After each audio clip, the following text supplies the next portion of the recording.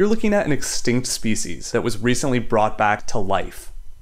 Kind of. These are wolf puppies, and according to the company that bred them, they are dire wolves, which are larger and have larger skulls than the gray wolves you might find in North America and Europe, and which you may remember from Game of Thrones. Oh yeah, and they're extinct. Dire wolves have been extinct for thousands of years. That's what makes these wolf pups, which are now several months old, so remarkable. Using fossil DNA, a biotech firm called Colossal Biosciences claims that it's brought them back to life. It's the first animal to be, quote, de-extincted, according to the company. This is a true breakthrough with important implications for things like biotech research. But, and I'm sorry, I can't help but point out a couple of problems with these adorable puppies. First of all, they're not really dire wolves. The company basically genetically engineered gray wolves to have some dire wolf-like features, like a larger skull. Calling them dire wolves is mostly a publicity stunt. They're dire wolf-ish. Maybe. The other thing is that we have enough trouble as it is keeping existing living wolves, like the gray wolves in North America, alive. Ultimately, saving wild animals and preventing extinctions depends much more on things like protecting ecosystems and on super flashy tech, as cute as it may appear.